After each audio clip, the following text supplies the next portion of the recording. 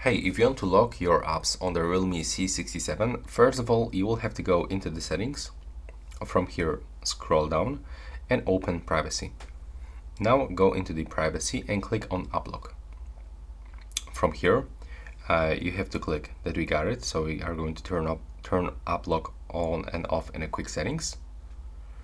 And here we have to click on the switcher to enable app lock.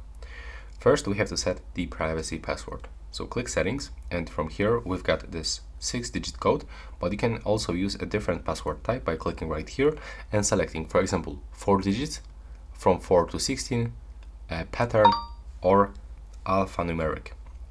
Let's say that I'm gonna use pattern, and now just repeat with the same pattern. From here we've got the security question. We can also change it if you want, from here, from the list, all picking the custom question. We can also set recovery email if you forgot this password. If you set up everything, click on the right upper corner, and from here you can simply lock any application that you want.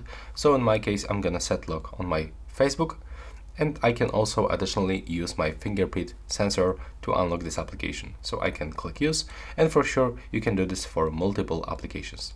When you click on the settings in the right upper corner, you can change this function to lock app when you're locking the screen or simply exiting the app. So I actually recommend you this one.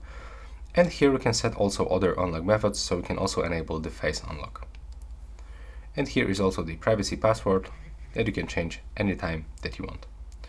So now when you set up everything, you can just try to open this application. So in my case, it's Facebook, and as you can see here, I have to input the privacy password. And that's how it looks. Right now, please subscribe to my channel and see you on the next one.